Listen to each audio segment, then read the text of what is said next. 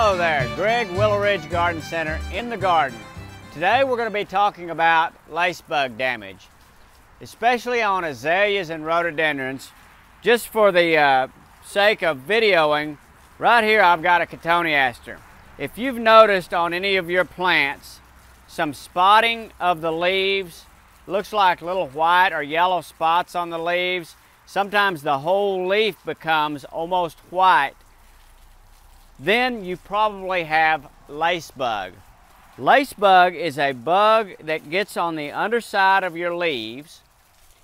They multiply. They can have 4 generations a year, and they start in March and April, and they culminate. Their highest population is typically found in July, August, and even into late September is the highest population, because all those generations, sometimes you can see all 4 generations of plants on your leaf.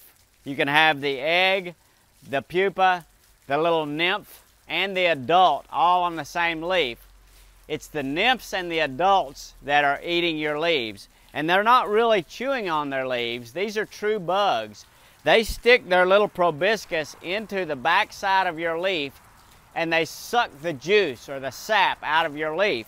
And that's what causes the discoloration of the leaves, is they're sucking all that juice or sap out of your leaves, and it shows up on the top side of the leaf as a spot, and then eventually as the whole leaf turning light tan or almost white. It can completely eventually kill your plant if left untreated.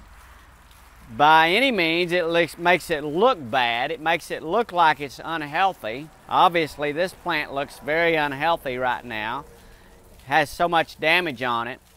So I'm going to show you another plant that's even worse.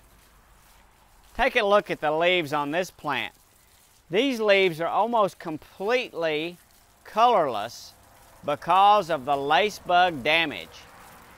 On the back sides of these leaves, you're probably not going to be able to see anything in this video, but typically you would see little black excrements on the back side of these leaves.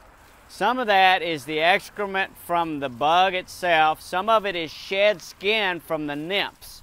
They shed their skin 6 times before they become adults. So all of that is left on the back side of the leaf. But they're continually eating, as they're nymphs and adults, they're eating those leaves. The best way to control these things is to start spraying with a systemic insecticide in the spring. Obviously, this time of year, it's August here at Willow Ridge right now, and we're noticing this in a lot of azaleas. That's when you notice the damage most, is when the population is the highest.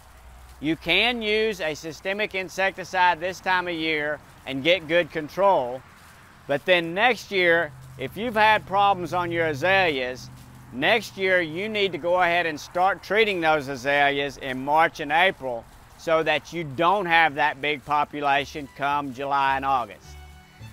Always read the label on your insecticides. I will show you how to use those insecticides and which ones to use. Come by Willow Ridge. This is Greg in the garden talking about lacebug.